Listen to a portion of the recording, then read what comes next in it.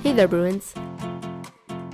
Today, your friends at the UCLA Library are here to teach you how to construct effective searches to find sources relevant to your specific research question.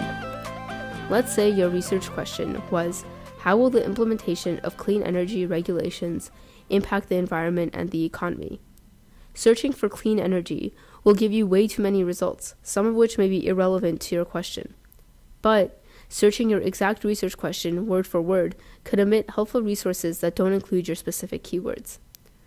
Starting with the ineffective search terms can be frustrating and demotivating because it doesn't get you closer to useful information. So, having a system set up that will ensure effective searches will save you a lot of time and energy. But how do you come up with effective search terms? Start by getting a piece of paper and a pen or pencil. Write your research question at the top of your paper. Before you can start searching for things, you have to identify keywords in your question and which main topic those keywords fit in, whether it be social, political, economic, or technical. Draw a 5x4 grid and label the columns with the 4 main realms of your research and the rows with question, narrow, and broad. Next, analyze your question and categorize its keywords.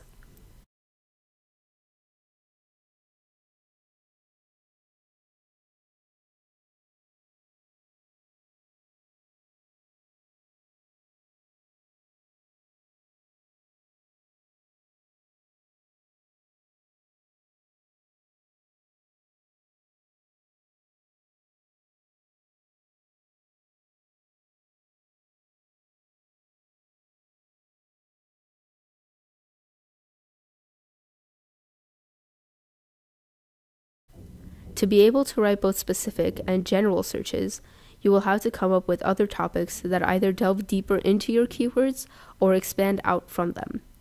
All that is left to do is fill out the chart. You can use a thesaurus or ask your professor or TA if you get stuck on a section.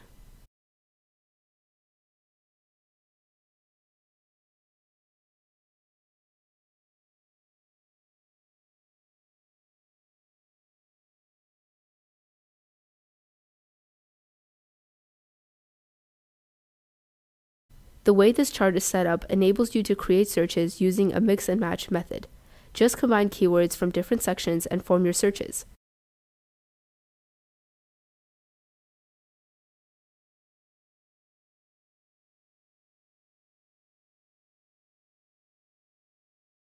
If you search something and it's too specific with too few results, switch one of your search terms with a word from the broad row and vice versa.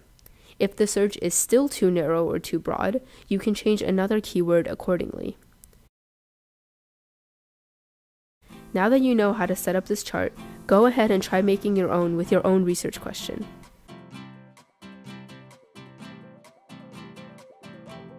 Looking for help with the next steps? Feel free to stop by at one of our many locations and set up a consultation.